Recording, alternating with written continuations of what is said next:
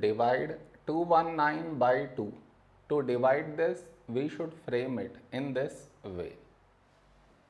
219 and 2 here. This is your step 1. Next, here we have 2. Here also 2. When do we get 2 in 2 table? 2 ones 2. Now we should subtract. We get 0. After this, bring down the beside number. So 1 down. Now here we have 1 and here 2. 1 is smaller than 2. So we should bring down the second number.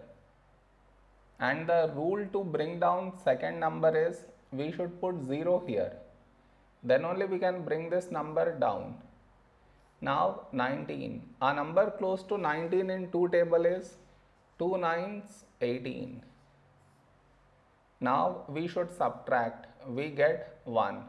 1 smaller than 2 and we don't have any more numbers to bring it down.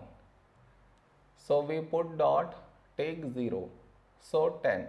When do we get 10 in 2 table? 2 5s 10. Now we should subtract, we get 0. This is our quotient.